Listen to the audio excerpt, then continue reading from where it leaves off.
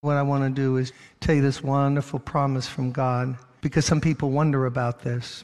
What happens when you sin and you confess it?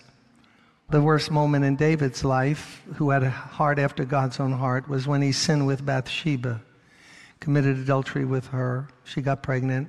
Her husband didn't know about it. And then David, worse on top of that, plotted that her husband Uriah would be put in the front of the battle and then abandoned so that he could get rid of him, because he first tried to get him to sleep with his wife so nobody would know whose baby it was. It didn't work. And David just went for months, it seems, just totally crazy. Then God sent a prophet to rebuke him. Anyone know the name of that prophet? Nathan, right. So 2 Samuel 12, you can read it when you go home. He tells him a story about a man who took advantage of another person and the sheep and all of this. And David gets all riled up and gets righteously indignant. Isn't it something how we can see faults in other people and we can get mad at stories, but then for ourselves, we're just like, I don't know, you're right? David says, bring that man who did such a thing. And Nathan said to David, you are the man. And this is what the Lord, the God of Israel, said. I anointed you, and look what you've done. Then David said to Nathan, I have sinned against the Lord. Nathan replied, the Lord has taken away your sin. Now, how quick was that? You are not going to die. And then he goes on to speak to him. Some people don't know that God is so full of mercy and compassion that when you're sincere and you come to him and you say, forgive me, I did wrong, I said wrong, that was wrong, God forgive me, you think you have to wait a day, a week, a month, so that God will, say, look, I'll forgive you eventually, but you're not off the hook that quick. So I'm going to give you some real punishment here. Now look, conviction of sin and the uncomfortable feeling when you're fighting it, you have to be a Christian to know that kind of torment when God is dealing with you. But know this tonight, in case anybody is being challenged by the enemy. If we confess our sins, he is faithful and just to forgive us immediately and to cleanse us from all unrighteousness. Now that assumes you're sincere. That assumes I'm sincere, that we hate what we said or did or whatever. But when we confess it before God, he doesn't wait 6 months to forgive us. How many are happy for that? Say amen. He doesn't wait 6 minutes to forgive us.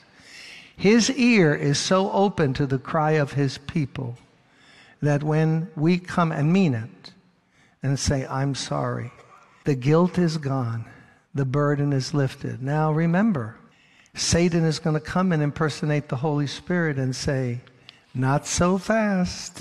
What do you think, it's that easy? And if you listen to that, you can live in months and months of guilt. I've dealt with people who are living in years of guilt.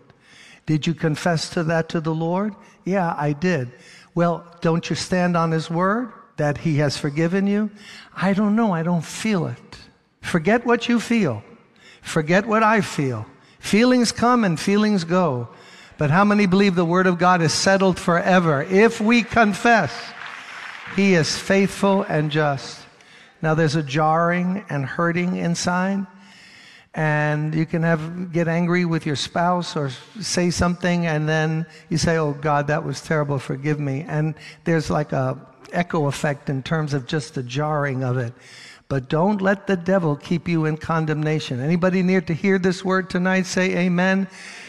Don't let the devil keep you in condemnation. God's going to forgive you, but not now. Maybe 2018, 2019. You're going to have to live in purgatory for a little while. Not the Catholic teaching of purgatory, but another kind of purgatory where you're half forgiven, but you're not forgiven. There's no such a thing. Whom the Son sets free. Can we thank God that he is full of mercy and full of compassion?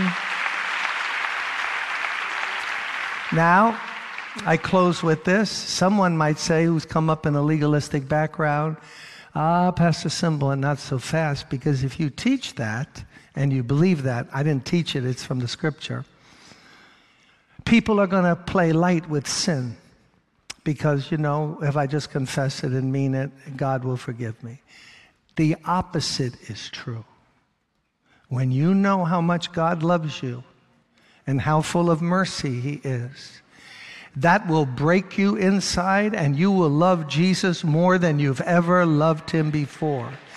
If you think God's hand is half blessing you, but the other hand is ready to whack you, you will never serve God with joy. You will try to serve in fear, and that kind of service never makes for Christ-like living. How many are happy that every sin you have ever committed up until this meeting began, and in case you sinned during the service, I don't know how you could have, confess it.